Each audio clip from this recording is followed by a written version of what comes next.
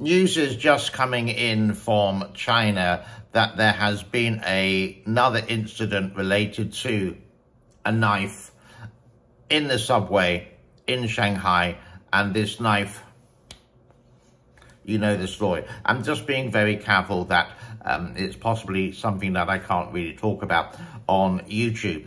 This is the second time within a couple of weeks where in the northeastern part of China, there were 4 tourists, American tourists from Iowa, I do believe, had the same situation.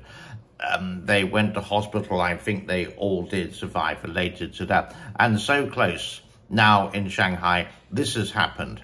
So the American government did actually put out a travel advisory, do be careful when you go to China, rightly so.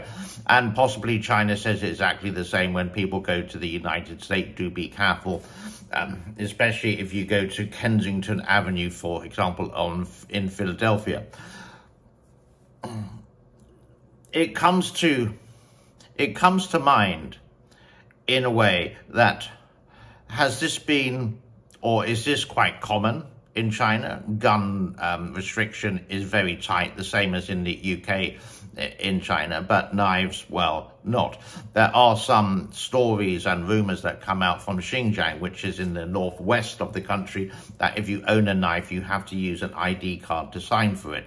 So is this quite common? And now it's just like getting some media attention via people using a VPN and posting this on Twitter or on X?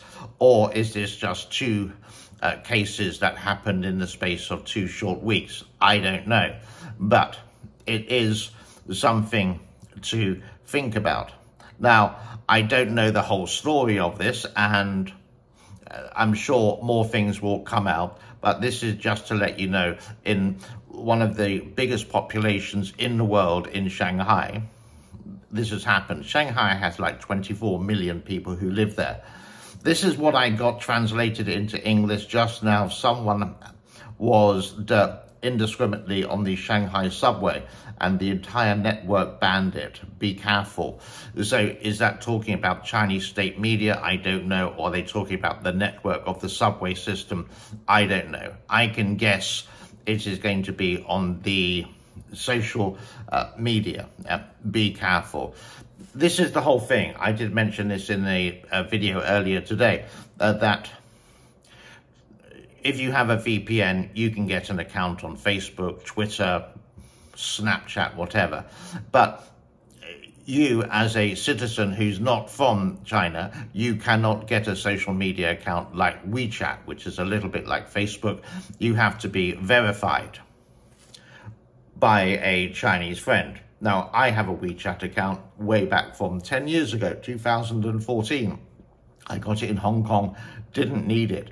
And this is sort of like before you did require it. I have tried it before with my girlfriend who wanted to use WeChat, but I said I can verify, but I couldn't because I'm not Chinese and I'm not in China and I don't have a Chinese ID card, etc., etc. So it's sort of just like this one-way street. After the first incident last week in Jilin province, people were saying, it's a one-of-a-kind incident. But for one to happen the week after in Shanghai, you just actually start to wonder, does it happen more often than the Chinese media lets you know? I don't know. Your comments below, let me know. If you are in China and you are using a VPN, please let us know as well. It'd be very interesting to find out. God bless you all. Thank you very much for your time. Bye-bye.